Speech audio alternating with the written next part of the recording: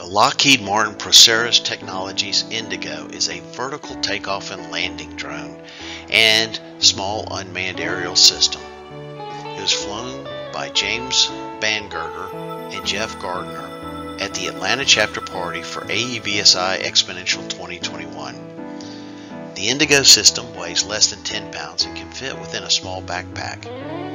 It has noiseless props and can rapidly ascend. In fact, the Indago took off like a rocket and blew out of the picture frame, and we had difficulty in finding it after takeoff because we couldn't hear it. It was super smooth looking in flight. The Indago provides tactical situational awareness and intelligent collection capabilities for military and government customers. It can be retrofitted with a variety of different cameras and sensors. Now, one of the prices that I found for this drone was $4,000.